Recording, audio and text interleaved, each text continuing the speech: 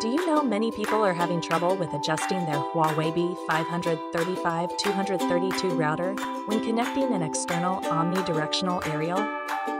Don't worry. In this video, we'll show you how you do this. Let's start. Step 1. Ensure antenna compatibility. Ensure your external antenna is purchased from your carrier and is compatible with Huawei B535-232 router. Step 2. Unplug router pre-installation. Before the installation, switch off and unplug your router to prevent power surge damage. Step 3. Connect external antenna.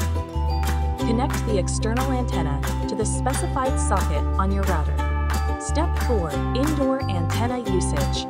Bear in mind, using the external antenna indoors is safer, and refrain from it during thunderstorms. Step 5. Use carrier's antennas.